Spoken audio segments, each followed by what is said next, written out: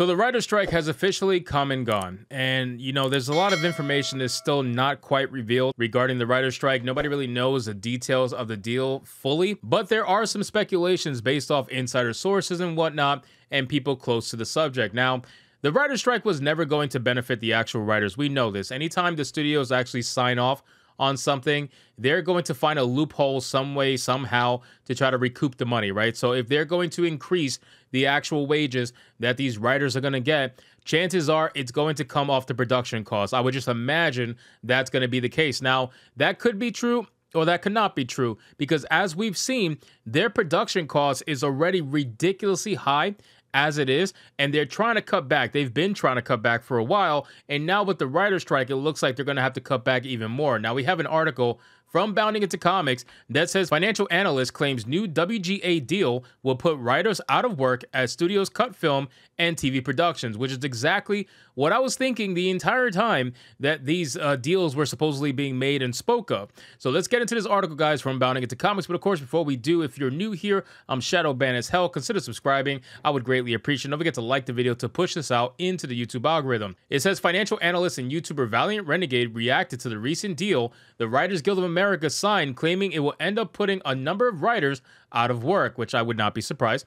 The Writers Guild of America West announced that they had cut a deal with the studios earlier this week. Writing on X, the WGA reached a tentative agreement with the AMPTP. Today, our negotiating committee, WGAW Board, and WGAE Council all voted unanimously to recommend the agreement. The strike ends at 12:01 a.m. The organization also shared a link to memorandum of the agreement between the union and the studios. So they had this big post on Twitter where they were essentially saying the strike ends at 12:01. They were making it this big deal as if anybody cared about these people being on strike. Nobody actually cared about these writers being on strike. Very few even felt the actual effects of them being on strike. And again, nobody talked about it. Nobody even cared. The only people who talked about it were the ones like us, the YouTubers, who were reporting on it and talking about just how terrible Hollywood is. That's all we did. Nobody was actually hoping that the strike was going to end. But of course, here we are. So of course, Hollywood wants to build it up and make it into this bigger thing than it actually is. Oh, look, guys, our writer's strike is over. Aren't you guys excited for all of our writers to come back? Don't you want another She-Hulk? Don't you? Not really. So it says, reacting to the deal, financial analyst Valiant Renegade shared on YouTube, the union bosses of the WGA have declared victory against Hollywood studios. Meanwhile, a lot of the rank and file writers, the union members themselves, are probably going to be out of work and perhaps even looking for new careers. They should have did that from the beginning, man. All of these writers should have did that from the beginning. They're not made to be actual writers. They're pretty damn terrible at their jobs of being writers, which is why they feel so threatened by AI. It says he went on to explain why, so pretty much as we predicted, or as any economics textbook could have predicted of this, if there was going to be an artificial increase in labor costs, then there was going to be a necessary offset by way of production costs. From there, Valiant Renegade cited an article by Deadline's Nelly Andreeva, who notes that the studios won't be making as many TV shows, and thus there won't be as many jobs for the writers. Andreeva states a celebrated contraction, more competition, reeled-in budgets, fewer overall deals, and possibly more cancellations are some of the things industry sources are preparing for. It's very similar to the idea of, like, think about like McDonald's, right? When McDonald's was forced to increase their minimum wage with basically every other fast food spot to $15 an hour. Remember when they were fighting for that $15 an hour? What ended up happening before that actual $15 an hour thing became solidified? It's very clear what happened.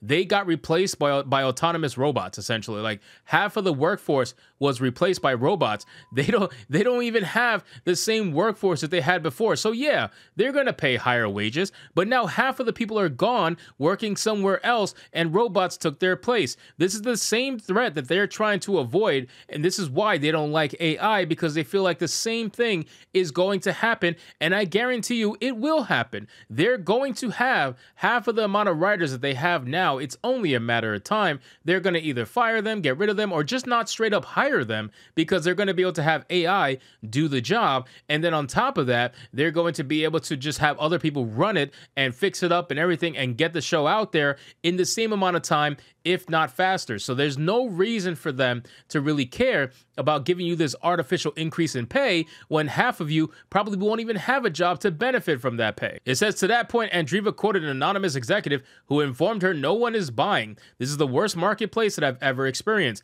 An anonymous writer also informed her, across the board, what I've heard from buyers is that they will be buying less and making less. Another anonymous studio executive also stated the strike just sped up the inevitable pullback. I suspect everyone will be doing less. And that's what I said before. We already knew that these studios were not going to be doing anywhere near as much as they were over the past couple of years. We knew that. They even said that. Bob Iger came out and said, this is not happening. We need to lower our costs. We need to not make as many TV shows and movies, and we need to focus on the quality of whatever we actually do make. Now, for them, I don't think it's really about quality. I just think it's about how little can we actually lose while still getting our message across. That's basically what they're trying to do. It says, while Andreeva cited a number of anonymous sources, which, by the way, anonymous source, take it with a grain of salt, the Walt Disney Company's CEO Bob Iger and Marvel Studios president Kevin Feige have made it abundantly clear that they are going to be cutting back the amount of shows and movies they plan on producing in order to cut costs. That's literally what I just said. That's perfect. Needham financial analysts reported that Iger and Disney plan to lower output by Marvel Studios and lower the cost per unit after attending an investor event at Walt Disney World earlier this month. And then it says earlier this year, during the Walt Disney Company's Q1 FY23 earnings results call, Iger stated we have to be better at curating the Disney and the Pixar and the Marvel and the Star Wars of it all. So basically he was saying that they really need to work on making the movies and TV shows that they're doing with these IPs just overall better. Like they have to have a better playbook with these major IPs. These are major IPs that will allow them to make a ton of money if they knew what the hell they were doing, but they're too busy pushing a message instead of actually focusing on production quality, storytelling, writing, and all that.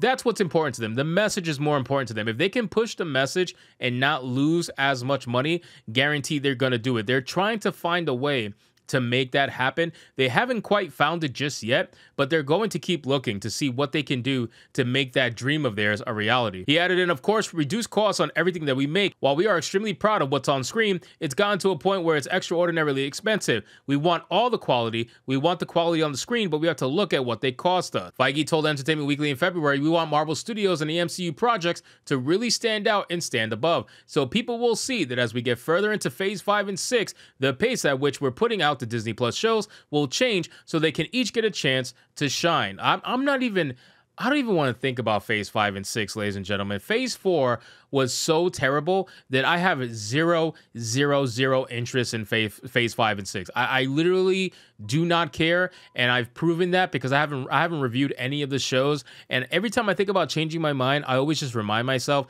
it is not worth it. But you know what? Sometimes it is worth it, only because the fans love to see these shows get roasted. So eventually maybe I'll break that promise to myself, but as of right now, I just don't care about Marvel, Disney, Star Wars, anything like that. I don't care. They haven't earned my care. They haven't earned it at all. And it's just going to get to a point where eventually everybody's going to realize, even the normies are starting to realize that this shit is complete garbage and it's going to stay garbage so long as the message is more important to them than what they're actually making for their quote-unquote fans. So anyway, guys, thank you so much for watching this video. I hope you did enjoy it. And if you did, consider leaving me a subscribe. I would greatly appreciate it. Don't forget to like the video, comment, let me know what you thought, and I'll see you guys on the next one. Hypnotic out.